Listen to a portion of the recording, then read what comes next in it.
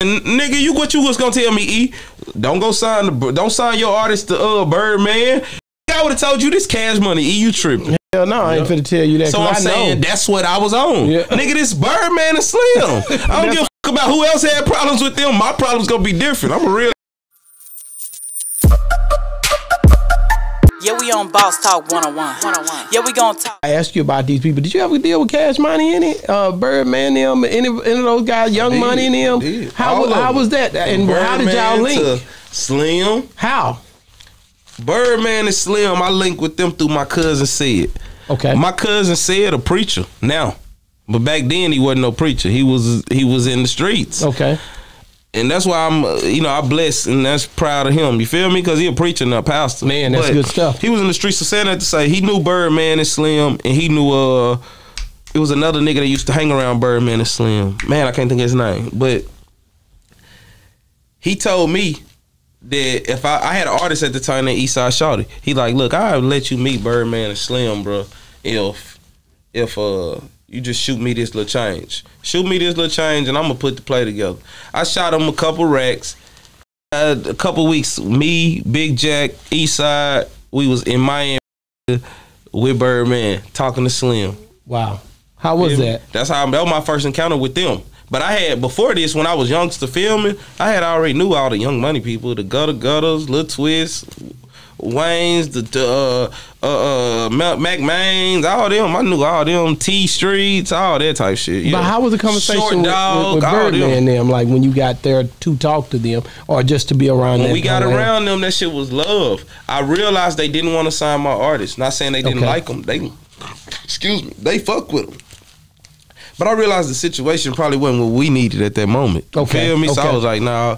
But I'm knowing this Slim. So I'm like, I need to link with these niggas. But that nigga talked to me for 2 hours, 2 days, 2 days, 3 days. Every day he talked to me. But guess what happened? I ended up coming back to the Little Rock. My relative, he like, what you think about these artists right here? And I'm like, what you think about them? It was AMP. He was like, what you think about them? I'm like, shit, I like them. These young niggas hard. The city don't really fuck with them, but I like them. So guess what? Boom. I put the play together. He linked with them niggas, send them niggas to Miami to meet with Birdman and them. Birdman signed these niggas. Damn.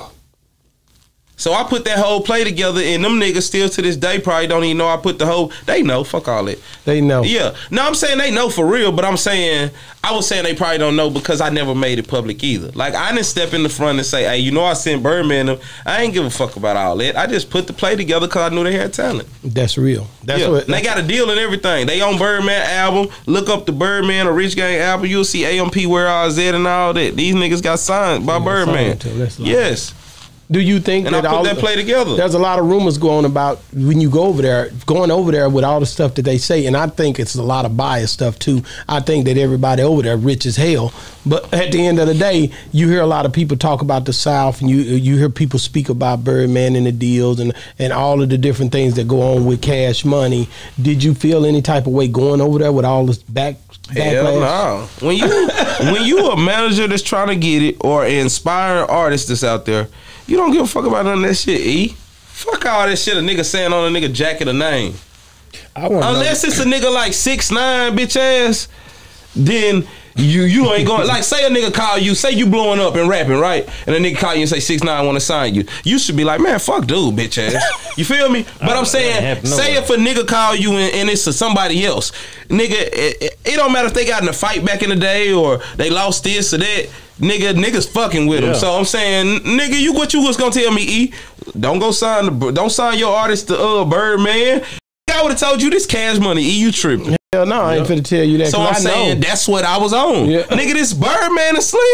I don't give a fuck about who else had problems with them. My problem's gonna be different. I'm a real. But I just look over there and look at all the people that they made millionaires. I didn't care. No, you right. Like, I thought you was gonna say the people that they fucked off or something. No, they made a lot of millionaires. That's what I want to get to, because like I say, if I go to anywhere and I have no money, they make me a millionaire. How can I get mad? How much they made off me?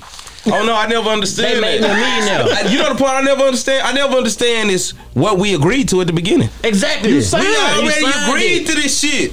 How the fuck is we mad later when we agreed to this shit, E? Bro, I'm glad you saying it, because I told his brothers the other day. I was like, bro, if you sign a contract, nigga, you sign that contract. I'm not make you sign that contract. Get you sign but it. guess what the problem is? Hold on. So I like, if they get fucked, that's on them. They got fucked because they signed a contract. Real you talk. ain't make them sign a contract. Real talk. They did it. No, guess what the problem is though? The problem is everybody be broke. It's back to the broke. Yeah, that's exactly what the it broke. is. So you don't see nothing. You don't see the contract or nothing. Even if you see the shit that it say, it might say perpetuity or it might say some words that you can't read. It might say some words, right? Hey, what's your grandma's favorite TV show?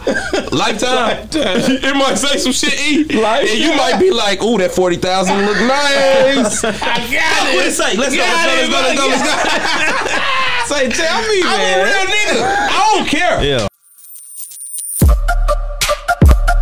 Yeah, we on Boss Talk 101. Yeah, we gon' talk.